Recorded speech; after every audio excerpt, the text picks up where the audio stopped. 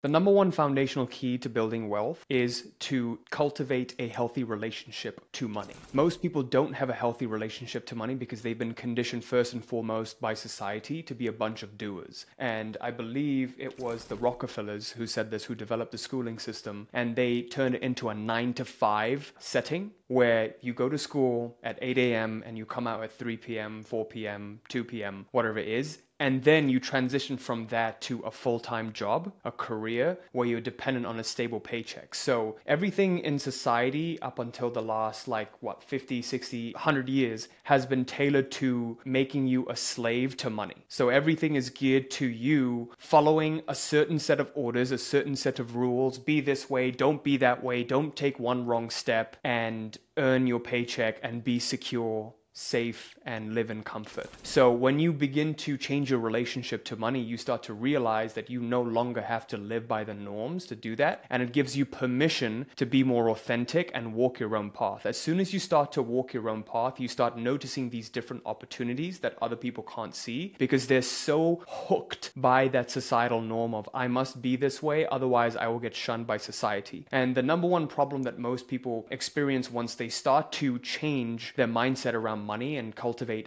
more of an abundance mindset is kind of like crabs in a bucket. The people around you try to pull you back down. Don't try to be too good. Don't try to make too much money. Don't try to get too rich. The rich are evil. And these ideas are all put out there. But most of the times in my life when I've met wealthy people, I've noticed literally how nice they are and how differently they think about money. Well, I'm worried about little bills here and there. They're like, you live a life, it's short. Why worry about money? Just spend it, trade it for positive life experiences. And so my relationship to money has changed in that regard, where I'm not constantly trying to hold on to it and make enough to pay my bills, but I'm thinking about it in longer time horizons. Like, hey, I earn money. What's the most productive use of it? What can I trade it for that is more valuable than money could ever buy? And that thing is time. Every single rich person trades money to buy more time, whether it be delegating tasks that you do, like lawn mowing, hiring a chef, or, if you can afford it, obviously, or getting like menial house tasks done. If you're in a job right now and you can delegate a lot of these tasks that you're doing so you can spend more time with your kids, you're not going to regret that. You're not going to regret spending an extra, 50, $100 a week delegating some tasks like going grocery shopping or cleaning the house just so you can spend more time with your children.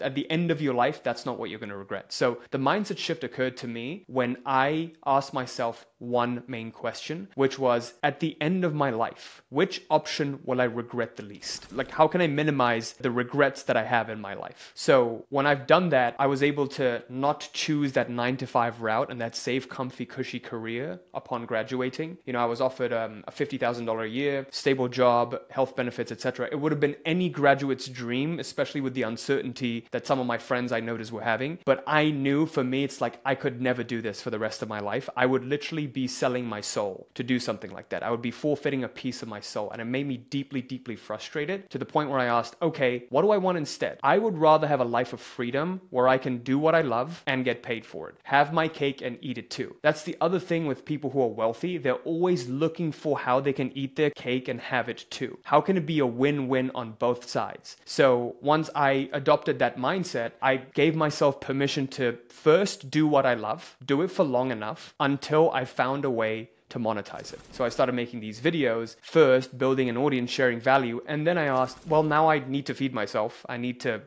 find a way that I could do this long term. So then I asked, how can I monetize this? So for wealthy people, money isn't actually the first thing on their minds. Value is the first thing in their minds, and purpose is the first thing in their minds. What's going to be valuable to society? Win. What's going to be valuable to me? Win. Win, win. And then as a secondary, they ask, how can I now monetize this? For the people who are starting off, who want to change their relationship to money, the first thing you have to concern yourself with is paying attention to where you are directing your focus. What am I focusing on? What is consuming my thoughts? Are most of my thoughts concerned around how there isn't enough, how I can't afford that thing and I shouldn't buy it? Or what people who make the change do is, how can I buy it? That's one of the lessons I learned from Robert Kiyosaki is, instead of exclaiming, oh, but I can't afford that vacation. I can't afford that car. I can't afford to spend that much time with my children. Instead, reframe that to, how can I afford that vacation? How can I afford that car? How can I spend more time with my children? Because we all possess this subconscious mechanism called the RAS, the Reticular Activating System. It's like this hidden organ that scientists have discovered. Whatever you focus on, your RAS gets primed to looking for proof of that. So when I say, oh, I can't afford that, I will receive more evidence of instances where I can't afford that. When I say I can't afford to spend more time with my kids or that car, then I will be reminded in my bank account of how little money I have right now. So instead, if I were to focus on asking, how can I afford it? Then my focus changes to looking for opportunities and how I can afford it. So the difference here is a fundamental shift in focus. So if you're someone who's getting started off trying to get into an abundance wealth mindset, you have to pay close attention to the content of your focus. One particular example I can think of with one of my clients who implemented this is Lupita. When she started off, she was always focusing on the lack and how there wasn't enough money and how she wasn't losing weight. And she would look in the mirror and always exclaim like, oh, I don't look good enough yet. I don't look good enough yet. I don't look good enough yet. And that's what got reflected back to her. When she shifted her focus, typically why this happens is because we get obsessed with the result and not the process that leads to result. And what I mean by that is we're comparing ourselves and we're living in, Dan Sullivan likes to call, the gap. We're living in the gap of where I am versus where I want to get to, not where I am versus where I was before. And so when we help to shift that mind state to not focusing on the end state, but on the process, on continual improvement on her journey, she literally had an instance where she manifested 17K from a client, from two clients actually. In the past, she was having blockages with money. She couldn't quite attract the kind of clients that wanted to work with her, and she wasn't attracting like wealthy clients who could afford her services. After switching her focus to that, she started attracting more high value clients who were very, very willing to pay her for her time. But also she manifested weight loss. She started to notice old clothes that she really, really wanted to fit into that didn't fit, all of a sudden started to fit, all because she focused on this current moment,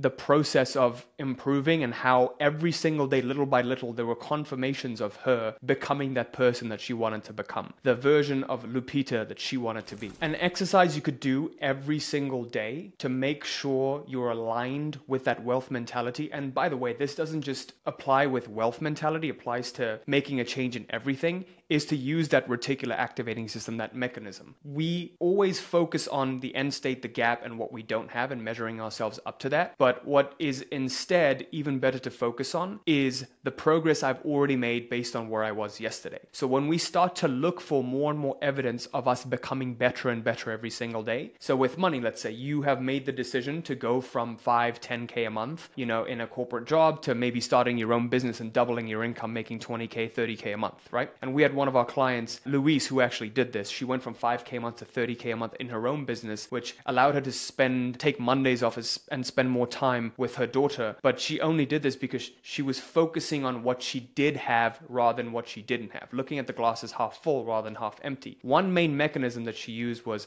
the process of looking at confirmations, consciously looking at confirmations. So when you make the intention to get to 30K a month in your own business, what's typically going to happen is you're going to be like, oh, but I'm not there yet. I'm lying to myself. Yes, maybe you are, but it only appears that way when you look at the gap. But if you look at the gain, which is, based on where you are and where you were, you look at the progress you've made and you start confirming those, like, hey, I've taken the first step. I've formed the LLC. It's happening. Progress is happening. Your mind actually believes that because it's true. So we're overriding this logical part of our mind to get access to the RAS and prime it with what we want to see. So right now in my life, just literally if I look around me and I look for the color red and I focus my mind on looking at all things red, I'm noticing everything red around me. But what's even more interesting is this wall around behind me is brown. I'm actually looking at where it could be red, right? I'm trying to manipulate it to what I'm focusing on. And that's exactly why wealthy people get wealthier and poor people get poorer. And this gap between the upper class and the lower class keeps getting wider and wider, where the middle class doesn't exist, amongst other things, is because the rich keep focusing on all the good things and all the wealth they have, so they start manipulating their reality to gain more wealth, whereas the poor do the complete opposite and they just keep getting poorer and poorer. If you'd like to learn more about how to cultivate a wealth mindset, the fundamental thing that needs to happen is an identity shift. who you are and who you identify as has to shift. Otherwise, you'll never notice a permanent result in your life. Everything will be temporary. And unfortunately for most people, they only look at temporary techniques like a meditation or a visualization or an affirmation to manifest a lottery win. But very few people are actually focused on maintaining their wealth. And what rich people do is they're focused on how they can stay rich forever rather than gain a bunch of money and then lose it all. As a wise man once said, it doesn't matter how much money you make, it matters how much you get to keep. And in order to do that, you need to shift your identity permanently. And that's what's been my mission for the last 6 years and how we've helped over 1,000 clients do this for themselves. And so if you'd like to learn from me and gain mentorship with me to make these kinds of results in your life, all you need to do is go to realitycreator.com/apply to apply to work with me. Just full transparency, not everyone will qualify because this is close personal mentorship with me. And so I'm only looking for the clients I can basically guarantee results for. If you qualify, you'll be able to schedule a call with us, an initial interview to see if it would be a fit, and then we can move forward from there.